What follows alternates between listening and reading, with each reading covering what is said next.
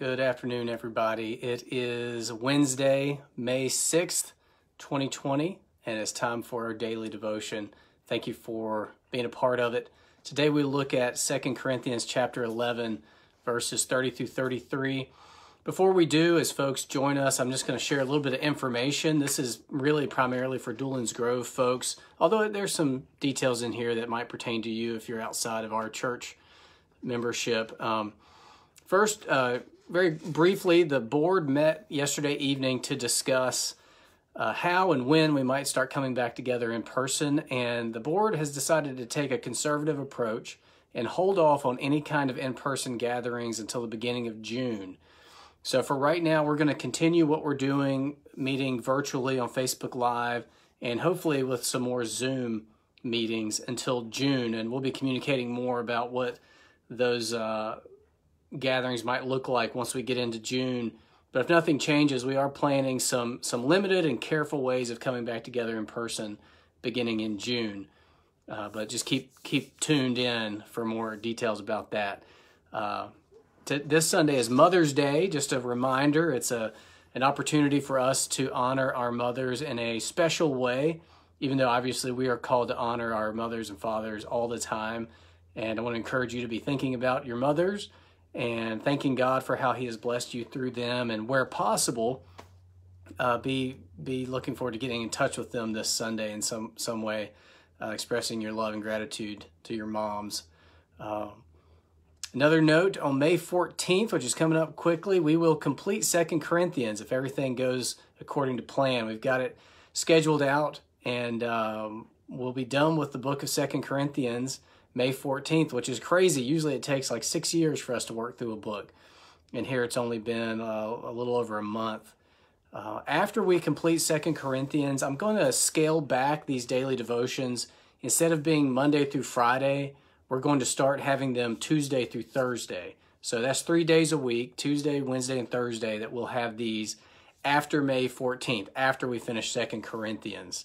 And that's so that I can start to give some of that attention toward preparing for these gatherings in person, and also trying to do more Zoom gatherings. So that's not changing immediately, but once we finish 2 Corinthians on May 14th, we're going to scale back these daily devotions to 3 days a week, and continuing our Sunday morning live streams as well. Sunday, May 17th will be a special Sunday for us because we're going to recognize our graduates. And we have a handful to recognize, and it's a bizarre graduation year for them, being unable to participate in the usual graduation ceremonies, but we want to recognize them and celebrate with them. And so we're going to do that Sunday, May 17th. Also on that Sunday, we're going to begin a new book study of the book of Matthew. We're just really going to introduce it. We'll be in Matthew for the rest of May.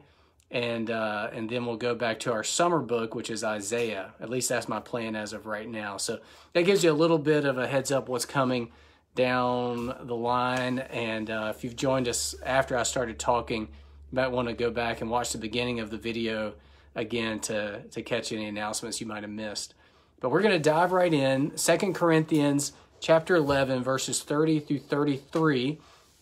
And the big idea is, don't fall for foolish boasting. And I'll explain what I mean as we get into it, but let's pray first. Father, thank you for your guidance for us as a church in the midst of the pandemic, and we look to you for continued guidance. And right now, we pray that you would speak to us through your word, and that we would be transformed by the renewal of our minds and better able to trust and follow Jesus together. And it's in his name we pray. Amen. All right. Hello, everybody who has joined us here. Going to go ahead and get started. 2 Corinthians chapter 11, verses 30 through 33. Don't fall for foolish boasting. Let's read the whole passage, and then we'll step through it together, one verse at a time. Paul writes, "If I must boast, I will boast of the things that show my weakness. The God and Father of the Lord Jesus, he who is blessed forever, knows that I am not lying. At Damascus, the governor under King Aretas has guarded the city of Damascus in order to seize me, but I was let down in a basket through a window in the wall and escaped his hands. Okay, so keep in mind as we jump into this paragraph, all you guys with us here right now, I think have been with us for the weeks we've been in 2 Corinthians. So you know this comes in a section where Paul is speaking like a fool. That's how he's introduced this whole section back in 11:17. He says, "What I'm saying with this boastful confidence, I say not as the Lord would, but as a fool." So he's kind of mimicking the way the Corinthians were talking about these false apostles who they thought were so great. And he's kind of playing their game, using their way of speaking and boasting. And so first he boasted in his strength. And Ron talked to us about that yesterday. He talked about his lineage as a Hebrew, as a Jew. And he talked about the rigors of his service as a Christian. And so he's kind of beating them at their own game first off. So if we want to boast about our service to Christ and to God, then here's what I would say if I were to boast like that. Now he's going to shift his tone and start to boast about his weakness. And he's going to be talking about weakness all the way through tomorrow's passage, which will end with chapter 12, verse 10. But you can kind of see his strategy. He's sort of shaking them back and forth. First he talks about his strength, and now he's going to talk about his weakness. And he's trying to shake loose their grip on these false super apostles who seem to be so awesome and have captivated the Corinthians. So verse 30, "If I must boast, I will boast of the things that show my weakness." And then he goes into this oath, a very formal and high-minded oath, appealing to God and saying, basically, as God is my witness, what I'm about to tell you is 100% true. He says in verse 31, "The God and Father of the Lord Jesus, he who is blessed forever, knows that I am not lying." So with this setup, under normal circumstances, you would expect someone to then tell you something amazing that they've experienced or done. If someone came up to you and said, "I'm about to tell you something very important, and as God is my witness, I am not lying," you would expect them to tell you something pretty awesome. But Paul, I think he's setting it up this way to be ironic. I think he's trying to give a little bit of a parody of the way the Corinthians were thinking. So he sets up this with this grand oath, and then sort of the punchline in verses 32 and 33. It says, "At Damascus, the governor under King Aretas," I meant to look that up how to pronounce it and I forgot. Sorry about that. "The governor under this king was guarding the city of Damascus in order to seize me. But I was let down in a basket through a window in the wall and escaped his hands." With the setup in verse 31, you might have thought he was going to tell them of some daring, heroic action that he gave in Damascus, but instead he looks silly, he looks foolish, pointing to the fact that I hid in a basket. Might have been like a fish basket or something. I huddled down in a basket and had people lower me out of a window so that I could run for my life. He is not here putting himself out there to look awesome. He's putting himself out there to look humble and meek. He's pointing to one of what the world might look at as a failure. And he's trying to almost be a needle to their balloon here and just deflate the whole cultural sense of promoting that which seems humanly awesome. So he's beat them at their own game in the passage before, saying, I, in many ways, am even stronger than these false apostles. But now he's saying, but I don't even care about that. I don't even want you to see me as strong and awesome. Here's an example of a time that I was anything but strong and awesome. Here's an example of a time that I cowered and ran from danger in order to survive. The big idea for them and for us, as Christians, we are free from the worldly values that enslave us to trying to glorify ourselves. We don't see worldly strength and status as the epitome of what it means to be good. This is the value system that was making them fall into the trap of listening to these false apostles who seemed strong and seem to have high status. That's not the way we think as Christians. We are free from that to embrace the kingdom values of sacrifice and service that Paul embodied. We're free from glorifying ourselves and following those who glorify themselves to instead glorify Jesus Christ and follow those who glorify Jesus Christ. We don't think the way the world thinks about these things. So this has a lot of implications for us, and I'll leave it to you to work out the specific implications for yourself, but I'll just list a couple. Take social media, for example. Christians ought to be different on social media than non-Christians because we are free from the desire to glorify ourselves. The painstaking efforts many will go through to cultivate a brand and an image on social media is ridiculous. And Christians, we just don't need to waste our time with any of that. It doesn't matter if people think that we're beautiful. It doesn't matter if people think that we're cool. It doesn't matter if people think that we live a glamorous lifestyle. It's not our goal to cultivate an image. Another area of implication for this will be for you perfectionists out there. Some of you are perfectionists, and part of the reason why, if you're honest, is pride, because you don't want anyone to catch you having made a mistake. You're free from that in Christ. It's okay if you make a mistake. It's okay if people see you make a mistake, because it's not about you being awesome. It's about Jesus being awesome. Associated with that, another implication for this is for those who have a fear of embarrassment. And I would put myself in this category. Ever since I was a little kid, I have hated to be embarrassed. I hate to look stupid in front of other people.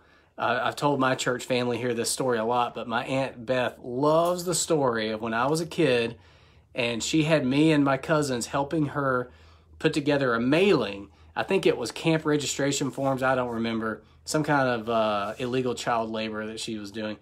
And everybody had their own job. And my job was to lick all the envelopes. That was all the instructions I had been given. Lick all the envelopes. So I tried to do my best and lick all the envelopes. What she left out of the instructions was lick all the envelopes and seal them. So when she came back into the room, there were all these envelopes all over the floor that had been licked but not sealed. And she laughed and laughed and laughed. And I don't remember how old I was. I was a little kid. But man, that hurt my feelings. That's just an example of the fear of embarrassment that is part of my DNA. I think that Jesus is freeing me from that over time. But some of you may be like me in that. It's okay to look foolish. It's okay to not look smart. It's okay to not look strong. It's okay to make a mistake, because it's not about us looking awesome. It's about Jesus being awesome. It's not about glorifying ourselves. It's about glorifying Him. That's what Paul is trying to shake them out of their stupor here and say, why are you embracing these false apostles? Why do you even care that they look strong and like they have a great status? It doesn't matter. Now, more to the point of the actual passage here, this has implications for how we look at ministers. We don't evaluate ministers based on how strong they look and what status they seem to have. We base our evaluation on ministers based on their servitude and their sacrifice. That's what Paul is imparting to them. And when we think about our own ministries, we don't need to waste our time trying to minister in such a way that makes us seem strong and brilliant or anything like that. We need to give ourselves to ministering in a way that is genuine service to people and is self-sacrificially loving to people. That's what Paul is trying to say here. So there's going to be a much more on this topic tomorrow as we get into the next passage in 2 Corinthians chapter 12. But in the meantime, I'll leave you with two questions for some reflection here. The first, am I falling for foolish boasting? Am I, like the Corinthians, falling for foolish boasting? Am I believing the imagery that I see on social media? Am I believing these people who have carefully crafted Instagram pictures that their lives really are that glamorous? Am I a slave to perfectionism? Am I terrified of embarrassing myself? Am I expending a great deal of energy trying to keep up an image of who I am before others? Am I trying to show my strength? Am I trying to show my status? Am I ashamed of my weakness, and do I try to hide my weakness? In other words, am I trying to glorify myself? So that's one question to consider. All those questions are really extensions of that same one question. Second question, am I embracing humility? Am I embracing service as a way of life? Am I embracing self-sacrifice as a way of loving people? In other words, am I glorifying God by ministering to others? Those are the two paths before us in today's passage, and as well as yesterday's, and as well as tomorrow's in another section of Scripture. And it's something I think it would be beneficial for us to consider. I hope that as you and I continue to trust and follow Jesus together, and we continue to depend on the Holy Spirit to empower us to live the Christian life, as we continue to let God's Word guide our daily practical living, as we continue to try to have a gospel influence, that we will be increasingly free from glorifying ourselves to glorify God instead. So that's today's devotion. Thank you for being here with us. I'll scroll through the comments, see if there's anything I need to reply to. And if you have anything you'd like to ask or add, feel free to toss it out there in the comments. But I'm going to go all the way back to the beginning and say hello to Ron and Martha. Good to see you guys. Wendy from New Zealand. Hello, good morning. Lynn Jones Carpenter is watching. It says for you, Lynn, that I have an option to bring you on camera. I don't know if I should try that or not. I haven't noticed that before. You tell me if you want me to try to bring you on camera or not. Hello, Dawn is watching. Doug. Good to see you. Doris and Kathy. Becky Dulin, hello. Bill Milliner is watching. He's going to be doing... Oh, I have an option to bring Bill Milliner on camera too. I really kind of want to try that. I don't know what that means. Doris Lowry says, Randy and Jen really love my Aunt Beth. She was their counselor at camp. Yes, my Aunt Beth has impacted a lot of people through camp ministry. Camp ministry is something near and dear to Bill Milliner's heart too. That's okay getting in late, Bill. A lot of people come in late. All right. Well, that looks good for today. Thank you very much for being a part of this. I love you all very much. And if you got in late, if you're a Dulin's Grover, you might want to rewatch the first part because I shared a couple of announcements that might be of interest to you. But I'll be back with you at 3 o'clock tomorrow and look forward to seeing you then.